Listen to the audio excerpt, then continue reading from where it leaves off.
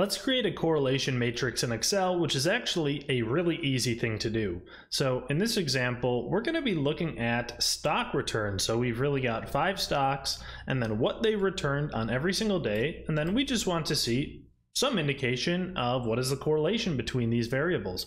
So we can start off by going to the Data tab.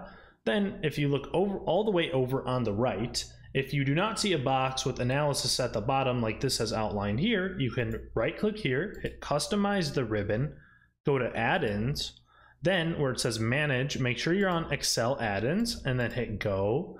And then we'll see this option Analysis ToolPak. Let's check that and hit OK. So now this data analysis option pops up. We'll click on that and then we'll hit this option correlation and hit OK.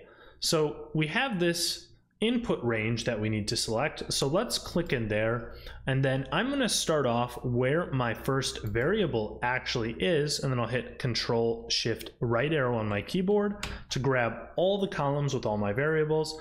And then to make sure that I have all the data, I'll hit Control Shift down arrow. And now I have got every single row of data for more than 4,000 rows. Now, because I had labels in the first row of my selection, I'm going to hit labels in the first row. And now we can either output onto this sheet or we can output onto another sheet.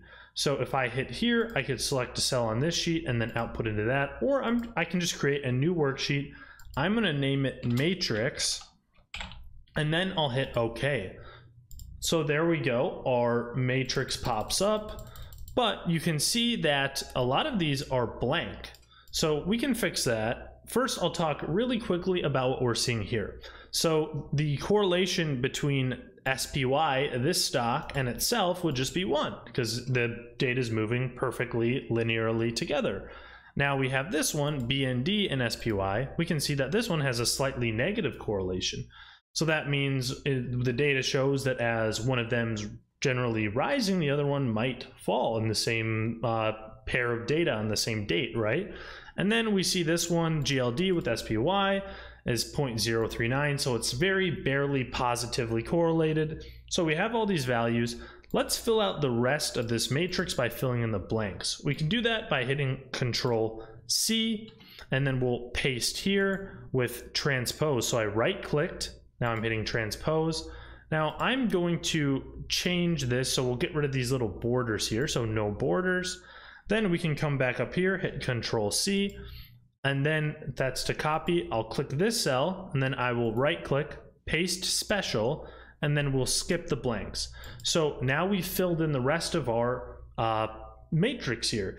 And so the reason that that works is because, see, this right here was the correlation between SPY and BND. But this right here is also the correlation between SPY and BND, so it makes sense that these two values should match. And then we did that for all the other ones. So now we can create almost a heat map where we'll see how much each variable is correlated with each other just based on a quick look.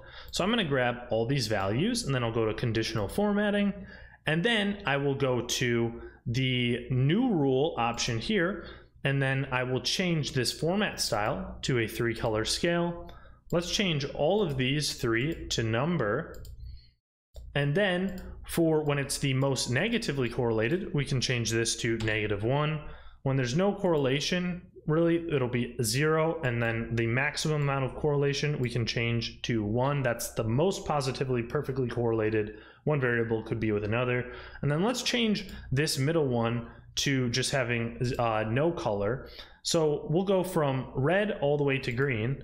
And now we can see where the observations are really highly correlated with each other versus having very little correlation or no correlation at all or negative correlation based on the extent to which they're shaded in. I hope you enjoyed this video. Please subscribe for more content just like it.